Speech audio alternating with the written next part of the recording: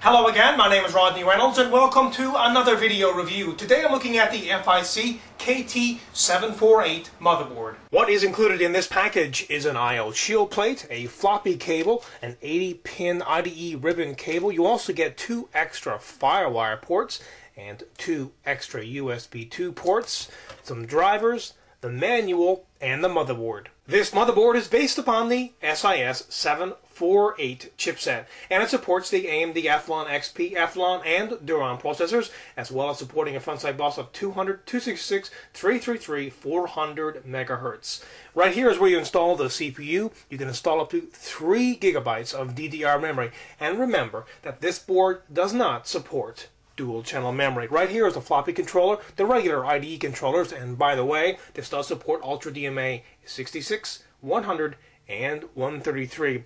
5 PCI slots, 1 AGP slot. There are 2 power connections, one right here and one right here, and 3 fan headers, one right here, here, and here. Right here are the PS2 ports for the keyboard and the mouse, the serial ports, the parallel port, 4 USB 2 ports, the LAN port, and the audio.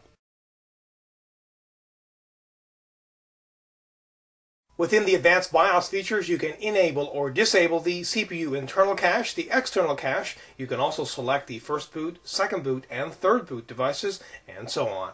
Within the advanced chipset features, you can go in here and tweak the memory options. You can go by SPD, or you can select up to 200 megahertz. You can also go into a performance mode, and you can also adjust the CIS latency. Within the integrated peripherals part of the BIOS is where you can go to enable and disable things like the onboard USB, the onboard FireWire, the onboard audio, and so on. Within the PC health status part of the BIOS is where you can go to view the CPU temperature, the system temperature, the fan speeds, and all of the different voltages. Within the frequency voltage control part of the BIOS is where overclockers like to go to tweak their CPU. Normally in here you'd find voltage increases for the CPU, the memory, as well as the video card. However, there's not a whole lot offered in this particular BIOS. All you get in here really is a CPU frequency which goes up to 210 megahertz. But remember, without any kind of CPU voltage increase, you're not going to be able to overclock your CPU very high at all.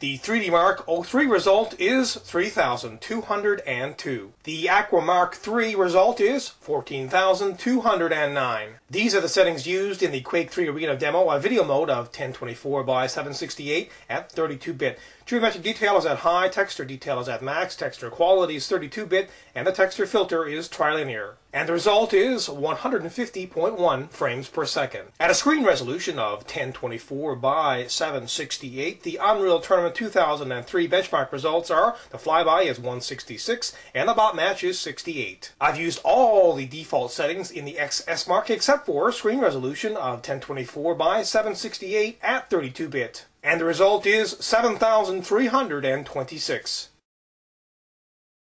The PC Mark 2002 results are: the CPU score is 5,883, the memory score is 4,914, and the hard drive score is 1,127.